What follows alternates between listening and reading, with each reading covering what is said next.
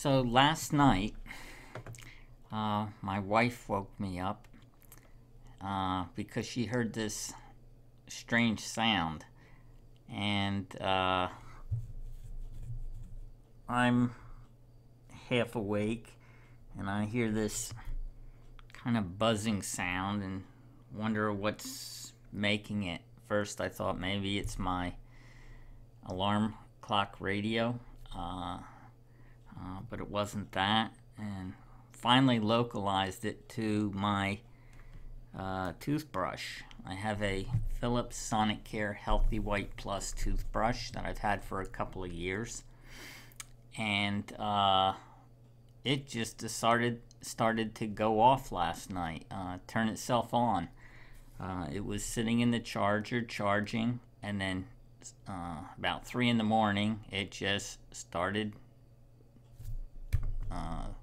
buzzing as if I had pressed the on button, and I didn't know what the heck was going on there.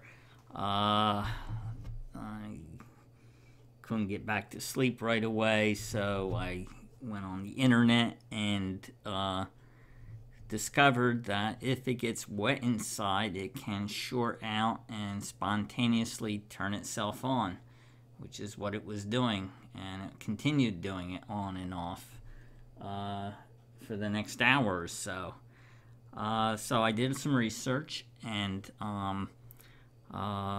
discovered that if it gets wet inside, it can short out and do this, act like this. So I found how-to videos which show you how you can use a channel lock plier to squeeze the bottom of the toothbrush case, which pops out the little bottom cap a little ways, which then allows you to insert a flat blade screwdriver and pop it the rest of the way out. You then take the screwdriver, you take the toothbrush and push the little metal end that you stick the actual toothbrush on, or toothbrush head on. You just push that against a hard surface, and the inner toothbrush pops out. And so when I did that, I found that there was a lot of condensation of water inside the toothbrush, which I proceeded to dry off with a paper towel, and then sprayed it with deoxit, which is used for electrical contacts that get corroded and or wet, and restores them to working condition. So I really soaked it with that stuff, and I left it overnight to thoroughly dry out. The next morning, or actually the next afternoon, because I was busy during the day, I reassembled it, which really wasn't all that hard. You just line up the slots correctly and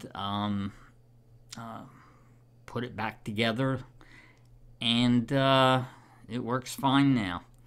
The same disassembly, reassembly procedure can be used to change the battery if the battery, or when the battery goes dead. But to change the battery, you would need to desolder the two connectors from the positive and negative ends of the battery where they're soldered into the circuit board.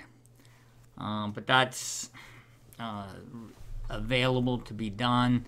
There are vendors who sell replacement lithium-ion batteries for the toothbrush, and hopefully tonight my toothbrush will not decide to turn itself on in the middle of the night and wake me up again, because that really was no fun.